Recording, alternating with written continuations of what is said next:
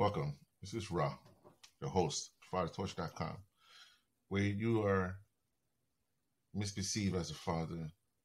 Have you assumed that your children know what you're talking about or understand the dangers of what you are expressing your fears about?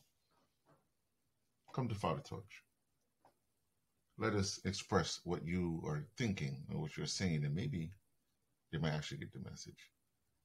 Hi, I'm your host, Ra.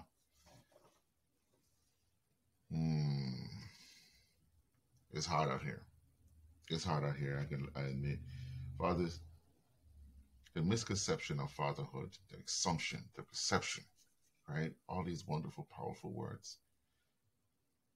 Truly and honestly,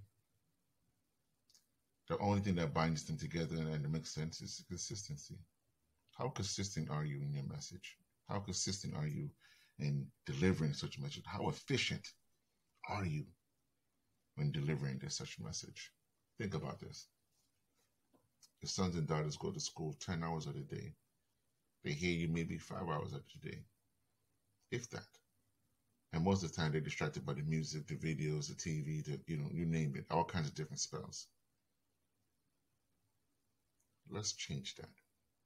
Let's change that narrative. Let's change that thinking. Because if we can't free here, we can't do nothing. We can't free our minds.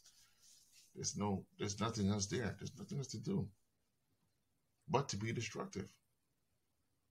And nothing worse than being idle and can't function. So, I welcome you to come, leave a comment. I'm your host, Ra.